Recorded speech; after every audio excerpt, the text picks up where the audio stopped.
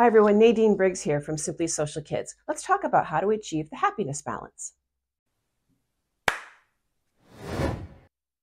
So if people look at their lives and they feel unhappy, there's a tendency to look around and say, okay, what's going wrong in my life? Is there something in my life that I need to get rid of or make a change? And sometimes that works. You can make a change in your life for something that's negative and then you become happy. But more often than not, you might need to get rid of whatever that bad thing is, but you also need to go out there and find things that are going to enhance the positivity in your life, the good things. So for example, we had a friend who was really, really upset about her weight.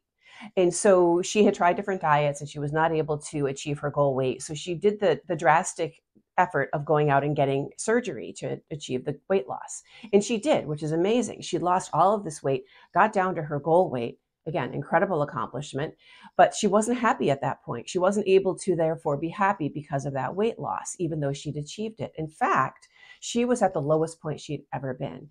She was just in complete despair.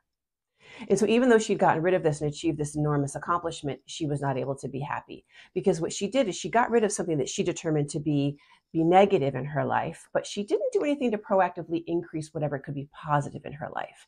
And what was really the issue for her was that she had no one to share her life with. And she really wanted that. She really craved that.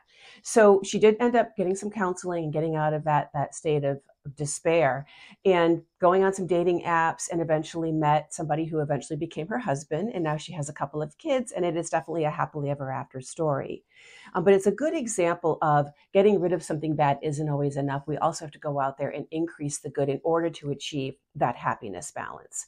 If you have somebody in your life who is maybe looking at things kind of glass half empty versus glass half full, maybe needs some help with their friendship skills, we offer free trials in our program, and we are online globally, and we are in person in Tyngsboro, Massachusetts. So give us a call. We'll chat it out, see if our program is a good fit, schedule a free trial, and you can see if it works for you.